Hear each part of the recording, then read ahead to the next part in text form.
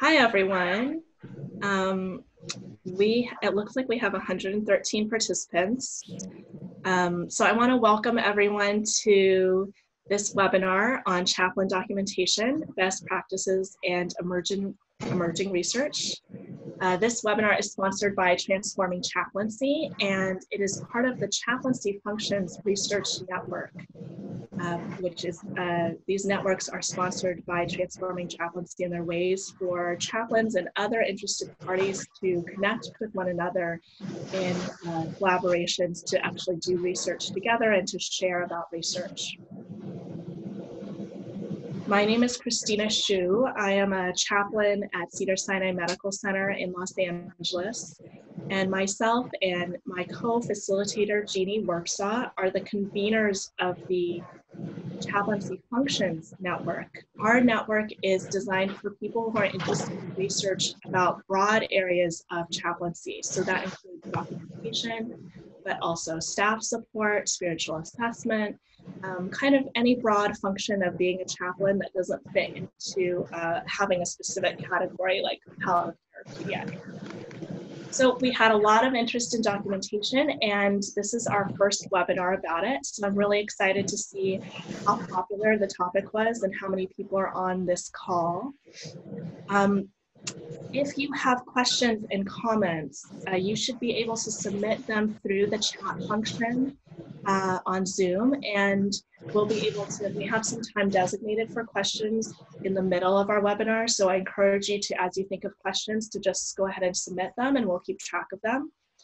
And this whole webinar is being recorded and will be put online for free along with a PowerPoint. So don't worry if you miss any part of it. I'd like to just go over our outline for today. We are going to have my co-convener, Jeannie Wirpsa, who's at Northwestern Memorial in Chicago, give a background and a summary about past research related to documentation. And then Jeannie, Paul, and Katie will give an overview of their current research projects. These are all three chaplains who have done recent projects related to documentation. Paul Galchutt is a chaplain at M.Health Fairview connected to University of Minnesota. And Katie Reimer is a chaplain at Beth Israel Deaconess Medical Center in Boston.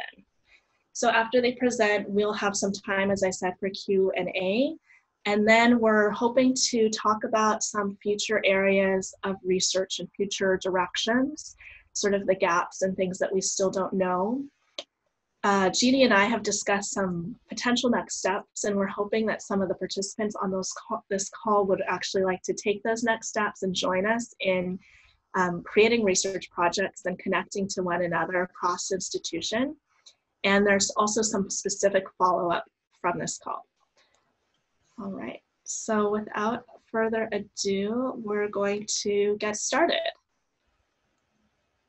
Hello, everyone. I'm Jeannie Wirpsa, and as Christina said, I'm the co-convener of this network and just thrilled to be here today.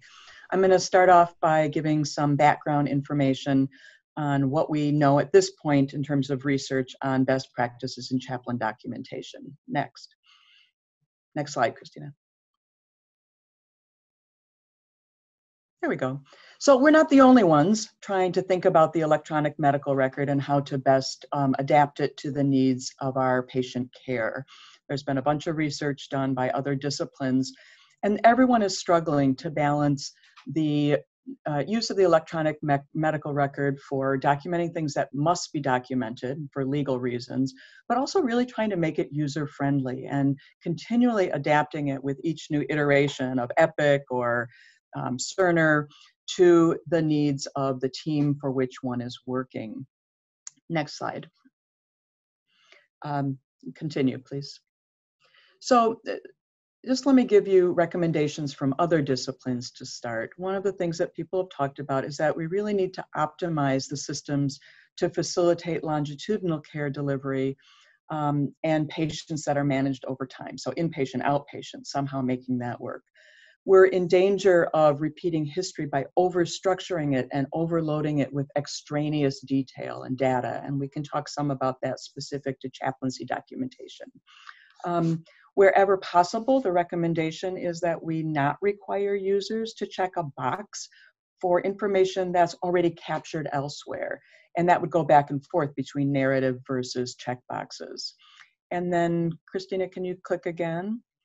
We're asking that clinicians, again, really start to work to leverage the enormous capability of this technology, especially to capture data points for research, for across network research, but also without diminishing or devaluing the importance of narrative entries.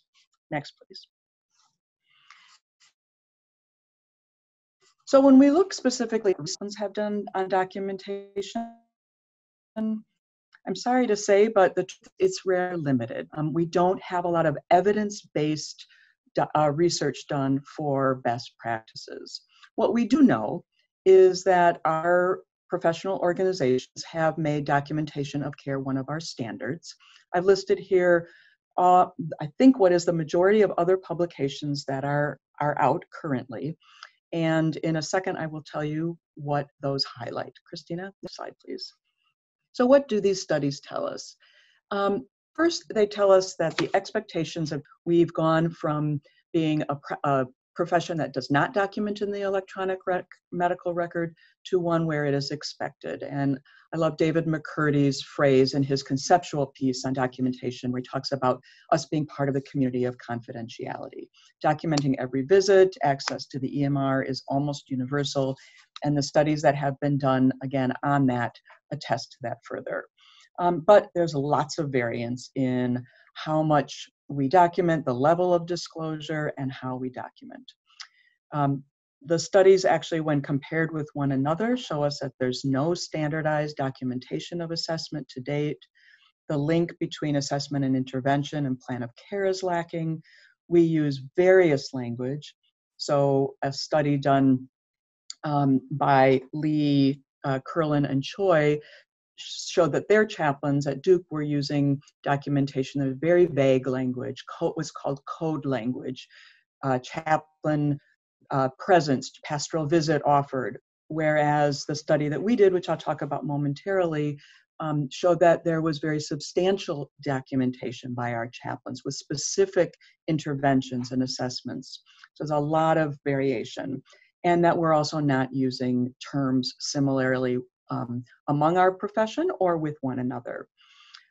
Habits, personal preference, level of experience and training makes a difference in what is documented. There's some research done by our colleagues Tattaglia showing that actually doing some quality improvement research makes a quality improvement research and intervention makes a difference in the quality of documentation that is done. And then again, the format for documentation varies among practitioners between templates, semi-structured, and narrative notes, usually a combination of some of those. Next slide, please. So let me tell you about the article that we published in the Journal of Healthcare Chaplaincy a while ago in 2016. I'm sure some of you have had a chance to read that. It was a single site study done at Northwestern Memorial Hospital. Next slide, please. And we extracted data from one intensive care unit. Chaplains who were experienced were included, their notes were included in this. We excluded those who were inexperienced and priests because we wanted to look again at what an experienced chaplain documentation looked like. Chaplains in this unit were fully integrated into the intensive care unit. We wound up having a huge number of free text notes to do analysis on, over 400 free text notes for an 18-month period. And we did two kinds of analysis. One was a descriptive analysis. So what were the themes? What were the content themes? What were the kind of language used? And then we did what we called axial coding, where we stepped back and we used the professional structure of assessment, intervention, and outcomes to see the frequencies with which chaplains were actually using those in our data set. What you see in the table below, again, are the main domains as well as those process categories. And I'll talk about each of those separately as we move to the next slide. Next, please. So again, the first domain that we uncovered was that chaplains were obviously documenting about spiritual and religious care. And we've given you some samples here. As we look specifically at the kind of documentation and how rather than the what, let me just point out that chaplains in this set, at least, were very authoritative when they connected their religious and spiritual care to a medical care plan for a particular patient. So although a patient is Muslim, the family does not identify rituals or care for the body at the time of death. They were also substantive and detailed documentation of spiritual concerns and resources. Next, please. In the domain of emotional resources and needs, again, the primary emotions that were documented are listed here, but of concern for us as we look at documentation, there was what we determined to be a colloquial use of terms versus some kind of clinical measurement definition, especially around things like hope. So as we know, there are scales that help assess for the Hope Earth Index, but the way in which chaplains used language was sometimes colloquial, was sometimes more formal, and really quite unclear what it was we were saying in many cases. Next slide, please. The category that surprised us, where chaplains were documenting a lot, was that of medical decision-making and communication about the care plan. Chaplains documented both with some incredible specificity and role clarity when they were talking about DNR status, about what they did with proxy decision makers, and they often quoted verbatim report of patients' wishes. Now, what purpose that serves and whether that's something to be recommended, again, is something we can talk about later. Next slide, please. What was quite apparent was that chaplains were documenting the patient story with some specificity and a lot of context, and that was one of the main purposes that narrative documentation by chaplains was serving in the medical record. Culturally specific behaviors, relationships, roles in the community, and again, connecting the impact of this illness on who this person is and conveying that, if our colleagues are reading our documentation, to other members of the medical team. Next slide, please. In terms of the process categories of assessment, again, as I said, this data set of documentation by our chaplains was quite descriptive and substantive, yet there was still no standardized assessment model that was observable in the documentation. When we think about interventions, next slide, please. We noted that chaplains were already using the verbs and the more normative language that was emerging within our profession. Chaplains affirmed patients' resources, normalized their response to illness, reassured them about the upcoming tests. And again, rather than using code language, they were using language that was accessible to our colleagues. There was some attempt in this data set to link interventions and outcomes, but not a lot. Next slide, please. And then outcomes. Let me just step back and say chaplains at our institution were trained in a 5-part model of reason for referral, assessment, intervention, outcome, and then plan of care. And so they had those categories already in their minds when they were documenting, even though that at the point in which we did this research study, that was a kind of initial stage of doing that quality intervention. So chaplains reported on outcomes in 3 different ways: patient-reported outcomes, the chaplain's observations or interpretation, and then what we called, for want of a better word, process outcomes, since so much of our work is process-oriented rather than something concrete that we can measure. Next slide, please. So when we step back, and I give you these best practice recommendations, not entirely based upon the study we did, where our recommendations were more posed in the form of areas for future research and questions we might consider. But as I've been thinking about this over many years and presented this research and been engaged in dialogue with people, these are the recommendations that I take from the work that we have done.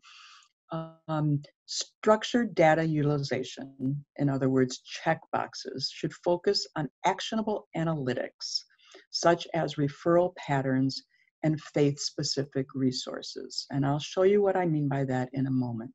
All to say, checkboxes with language that is not contextualized is not the most useful kind of data, either for interprofessional communication, that is with our colleagues, or intraprofessional communication from one chaplain to another. Narrative is better suited, as we know from our narrative medicine colleagues, to a chaplain's form of documentation. We know that better medical outcomes happen when we attend to narratives. The chaplain's role, in part, is to preserve personhood versus the more case-focused lens that our medical colleagues bring, and therefore that drives their documentation. But we also know that long, detailed stories, and especially some of us who tend to be more verbose, that kind of documentation, those kinds of narratives, are not likely to be read.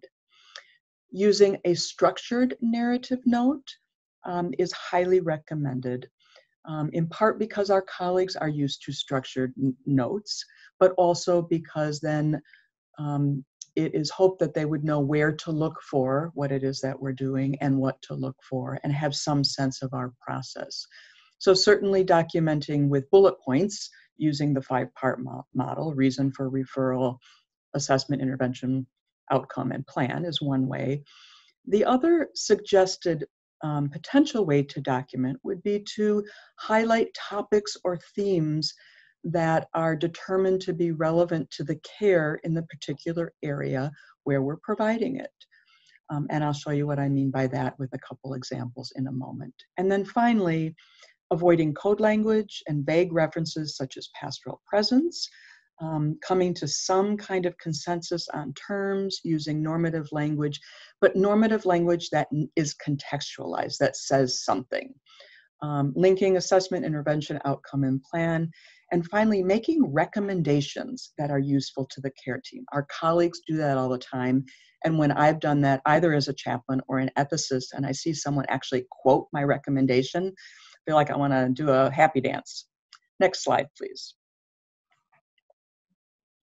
So here's Epic drop-down boxes to represent check boxes. When this appears, it appears to me, and certainly when I read this, and some of my colleagues have told me, it doesn't really tell us very much. It tells us, again, some things, but is so non-specific to the patient care that's been provided.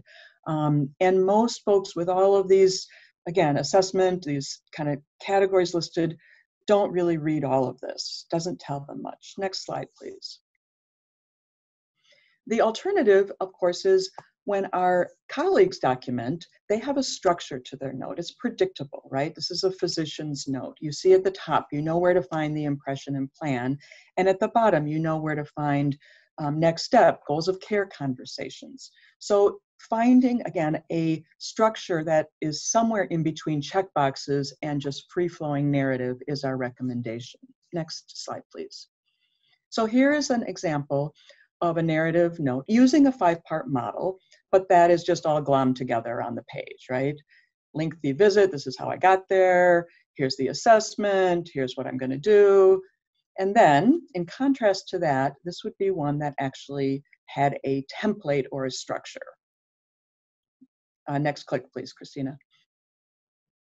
There you go. See how it stands more out and you can actually find the things that Epic will populate from boxes. Here's the faith denomination, here's what the concerns are, but then we've got some substantial yet structured narrative note. Next slide, please.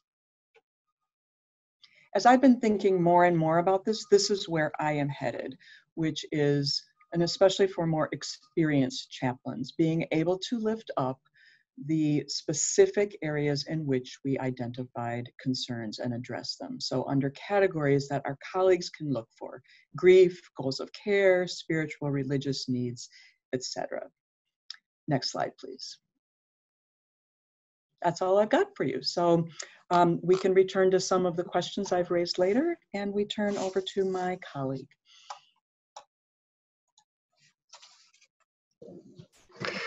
Thank you, Jeannie. I appreciate what you offered. It makes me want to do that happy dance you were talking about. Hi, my name is Paul Galchutt, as Christina mentioned in the introduction. I am a Transforming Chaplaincy Research Fellow, and I get to work as a research staff chaplain with M.Health Fairview up in Minnesota. I say up just given I'm guessing that that's geographically for most of you who are tuning into this. So when I sat in my focus group class while I was getting my master's in public health, my class project was to come up with something, and this is what I came up with. It was to ask our non-chaplain palliative folks, and I forgot to mention, I was on a palliative care team for 10 years as the inpatient chaplain. What did our physician, advanced practice providers, clinical social work folks, what did they think of our notes, and what did they find helpful and missing from them? So we were able to get 7 palliative care team focus groups together for that purpose. Next slide, please. So Jeannie did a nice job of talking about some of these gaps. I just only kept 2 quotes here. If you go to the next quote, or the first quote, Christina. So if you've read Wendy Cadge's ethnographic sociology text, Paging God, one of the quotes that sort of stood out for me was that in the 18 or 19 chaplaincy care departments that she was with, that she summarized our spiritual assessment this way: as a non-chaplain, as a sociologist, as a professor, that most of our chaplain progress notes are a version of, quote, "I was here," end quote. Would you go to the next quote, please, Christina? And as Jeannie had said, some work coming out of the folks down in Duke. This is, the Lee Choi Curlin article. Code language is emphasized here. But what I did like is that there was this sort of positive as well as I don't want to say negative, but a realistic holding up the mirror. The positive part of it for me is we like you chaplain people, and we believe that you make these spiritual connections, but we're not necessarily seeing that in your documentation. Next slide, please. So who does read our notes, especially for palliative care chaplains? Well, we hope these following folks that emerge on your screen, and this was the convenient sample that we came up with, and this is who showed up for us in our sample. It was the physicians, the advanced practice providers, the nurses, the social workers, and then we had a pediatric team that was able to have 2 focus groups with. And so we had, for example, a child life family specialist that was represented in one of those. Next slide, please.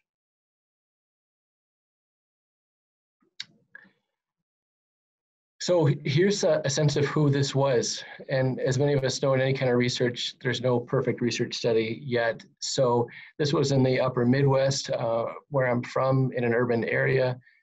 And but we were pleased with what we received from that. So this wasn't in California, where Christina is, or in Chicago, or of course anywhere else beyond the United States. But we had 42 non-chaplain folks show up.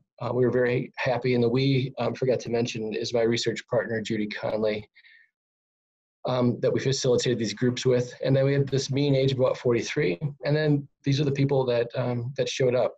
Most of the people were white, which is pretty reflective of the Minnesota population in general. 70% were female.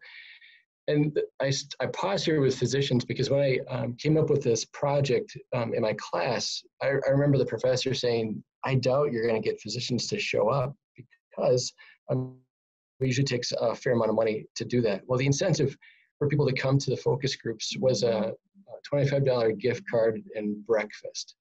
And lucky for us, 2 out of the 5 people that showed up for our focus groups were physicians. So we're so happy for all the voices that chimed in and the wisdom that was given in these focus groups. And we're especially glad for all people, which is to say, I think in palliative care, for those of us who've worked in that realm, or when I say palliative care, I mean broadly hospice and palliative care, I think people do deeply want to care for the whole person, recognizing that we are the specialists in that area. And so I was hopeful that physicians would show up by, for example, along with advanced practice providers, and they did. So as you can see, also Christians represented the largest proportion of our sample, but there was, I think, a healthy group of people who identified no religious or spiritual affiliation. Next slide, please. So, yeah, thanks, Christina.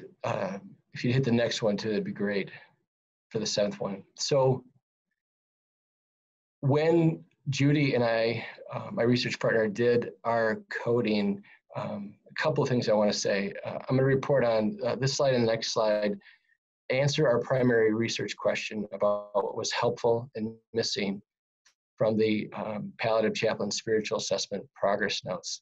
And similar to Jeannie, and I mentioned this to Jeannie shortly after we kind of came up with these themes after reading the paper, that our surprise in our research was far and away of the 7 focus groups. Our participants said decision-making. The frequency, the passion with which people talked about it.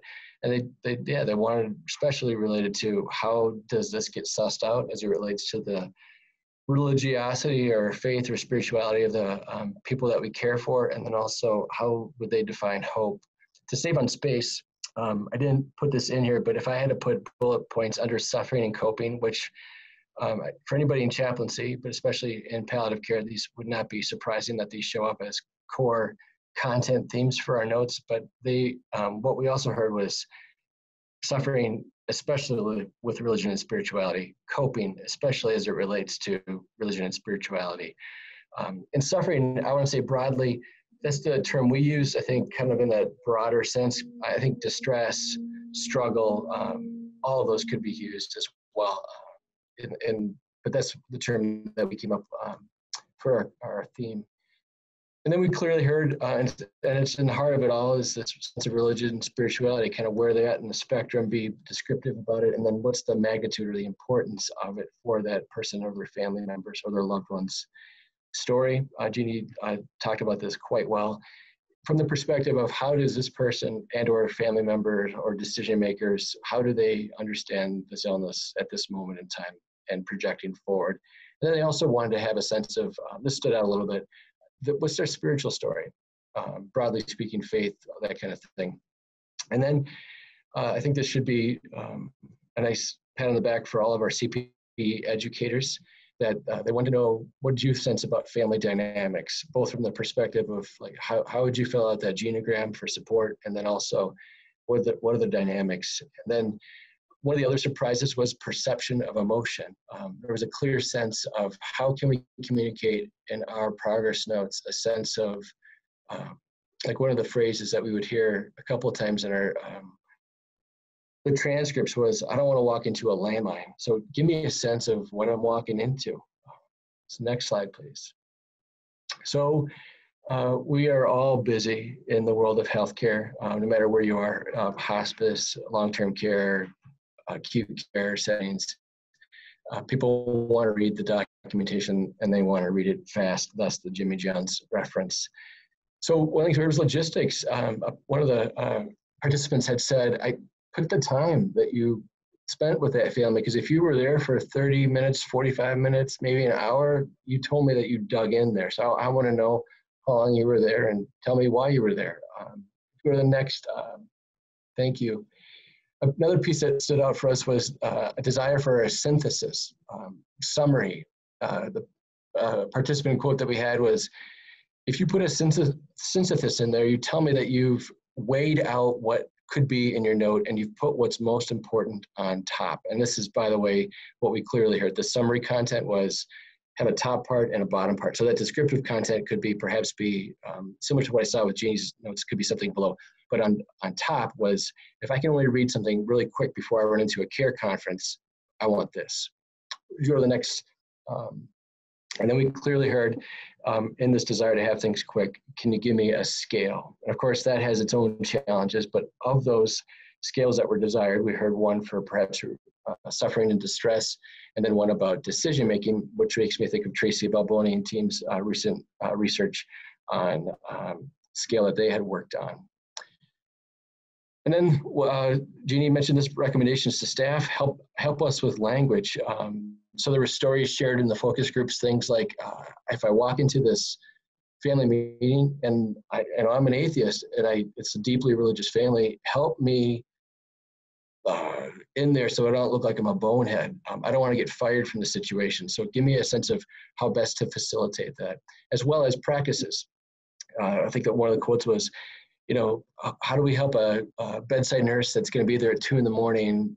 With a patient who describes that positive religious coping is really important to them, and what practice might be important for them. And of course, like every other team member in healthcare, what are these needs, goals of care, and what's your action plan? Next slide, please.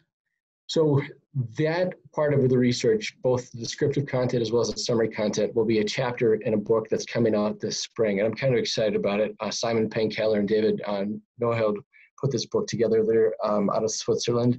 And this truly is an international text.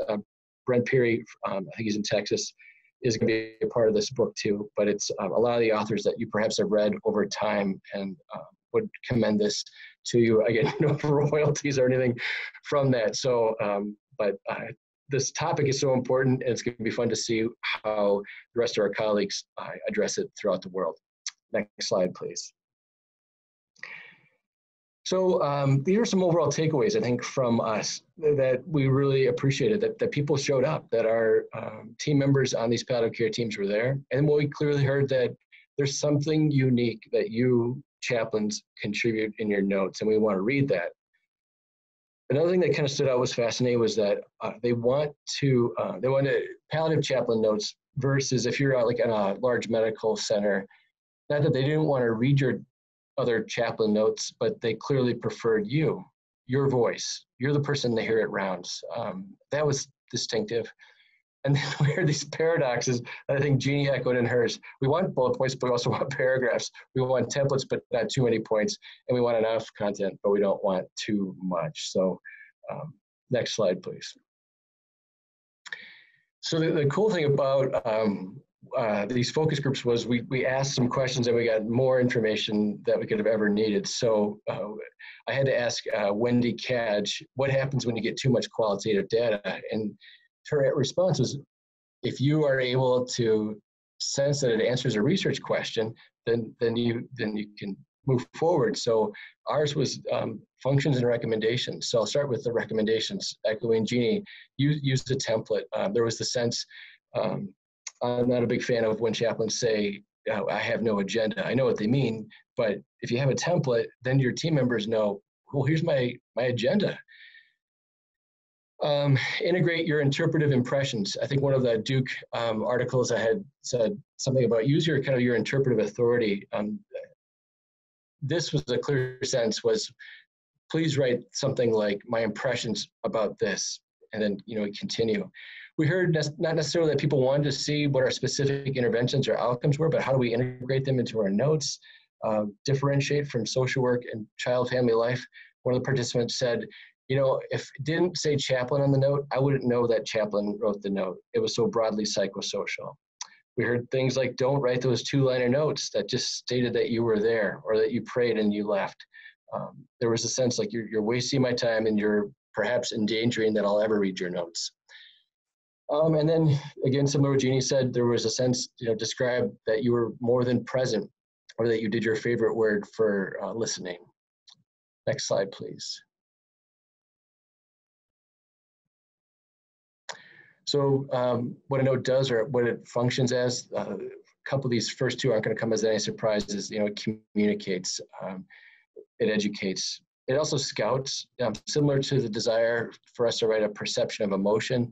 This is one of the functions that I think one person had said, I read the chaplain's note at the end of the day. I saw that they helped quite a bit with decision making, and I had to make a decision whether I'm going to go see that family the next day or that afternoon. And because I read the chaplain's note, it saved me from necessarily going in and having the family rehash all these sorts of issues. So scouts, and it clarifies. It promotes continuity. It helps establish that sense of kind of who we are together as a team, reinforces the generalist specialist language that comes out of a national consensus project, generates conversations and rounds. There clearly was a sense, one participant said, I can remember 3 occasions where when a chaplain told me a person was so valuable, but it wasn't appropriate to be put into a note. And then the one that really stood out for us was a quote in particular about this overall sense that a note can humanize, that I think the quote that we use is that a person had written, you know, if I read a note and I'm in a jaded, tough place, reading a chaplain note helps bring me to a point of compassion. Not necessarily that I'm going to treat the patient differently, but it helps me see the patient through different eyes. Next slide, please. So what does this mean for our future? I'd love to do this same kind of question with a hospice or outpatient palliative care team. What would it mean to do it specifically with peds? Inpatient nursing, our largest source of referrals for those of us who are in inpatient healthcare. And then also what would it look like to create a bunch of templates and test them out with the non-chaplain readers of our notes.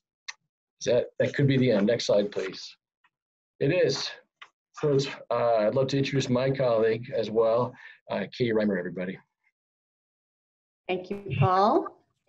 So it's really fun to see the synergy between all of our studies here and recommendations. With my colleagues, Laura Kelly and Lex Tartaglia, Paul himself, and Kathleen Kelleher, I did a study a couple years ago in which we collected samples of what we called, we said to folks at different academic medical centers, send us your best examples of chart notes in the palliative care population. Next slide, please, Christina. And we collected them and did some analysis. We presented these findings at the APC conference 2 summers ago. And just to demonstrate the variability that we found when we collected all these samples, we, at the conference, showed a video of a pastoral care chaplain's encounter. And we asked all the participants who were in the room to write a chart note as they would if they had conducted this visit and in their medical center using the templates that they use or whatever they do to chart note. And as you can imagine, the variability was astounding. Not only in the structure of the notes, but also troublingly in what they considered happened actually, which is a topic of another research project. But the variability is something that I think all of us today are talking about. We notice, and we're trying to kind of hone in on what our best practice is. And that's what we did with this study as well. Next slide. So as I said, we put a call out to academic medical centers, palliative care chaplains. We asked them to send us their best practice chart notes according to their own discretion.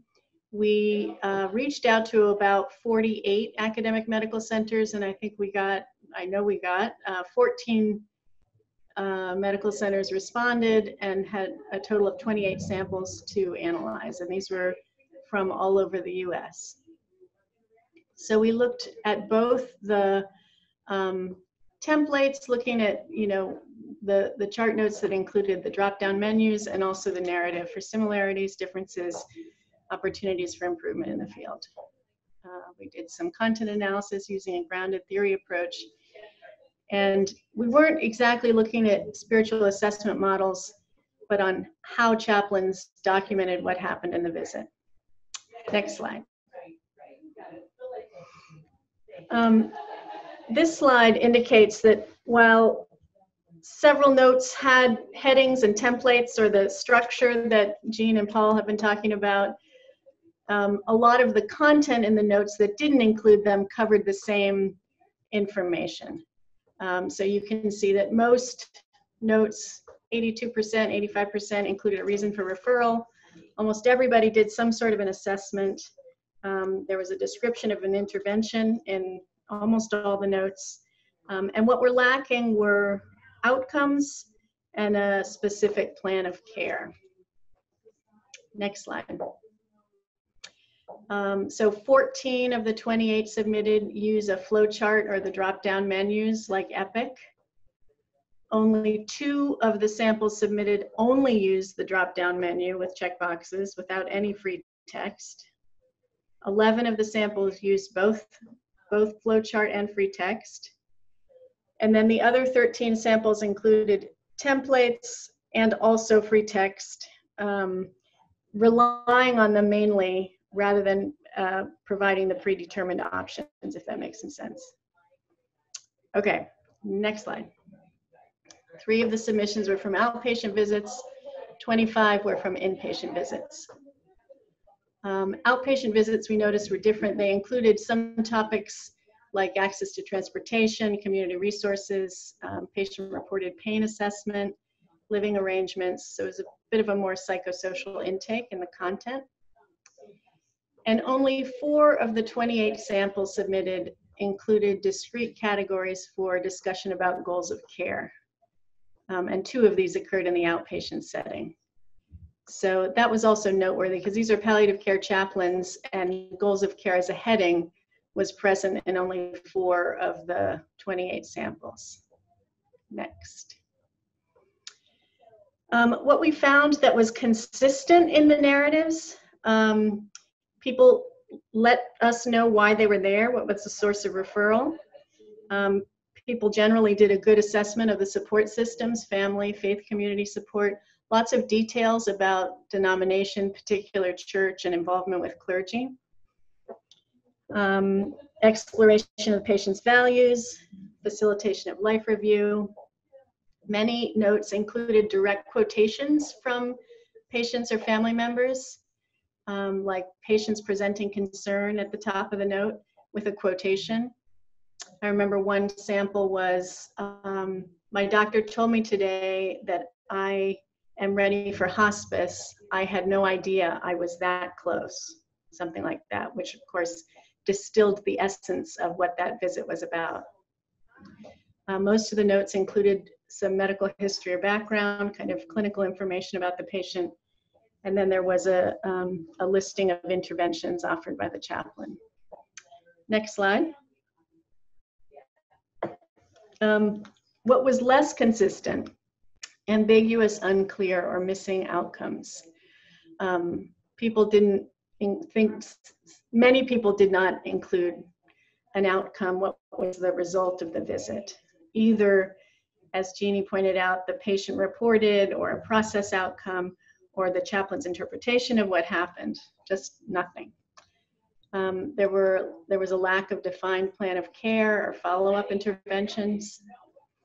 One thing we noticed and that raised a question for us is evaluative language, often very nice, pleasant man, lovely family, but we did wonder, is that appropriate? Is that helpful? And should it be in a medical record? And then also this variability around the use of the first person in chart notes, which is a question I'd love to discuss with others of you. You know, do you use the I when you're charting? Should we? What do we think about that? And then the other important takeaway, I think, was this noticing a difference between strength-based assessments and pathology-based assessments. And what I mean by that is I live in Boston here. It's a very secular environment. And I find that many of the clinicians, the non-chaplain clinicians, have no idea of the wealth of spiritual resources that many of their patients walk around with. And knowing about it would help the clinicians feel better about the care they're providing and inform them as to how that patient might actually be doing. So without pulling out those spiritual resources in the chart note and focusing only on spiritual distress, which is also really important, I do think we're missing an opportunity to educate non-chaplain clinicians about the inner resources of their patients. Next slide. So our recommendations are very similar to Jeannie's and Paul's, I think. We really like Brent Peary's work, language around interventions and outcomes, and refer all of you to take a look at what that language is like. I'm a big fan, as I said, of including spiritual resources and sources of strength in a chart note if you identify them. Utilizing direct quotes from patients. I'm curious, Jeannie, after seeing your template, what it would be like to have, at the top of a note, patient's central concern with a direct quote that just kind of distills what happened in the visit or what the patient presented with.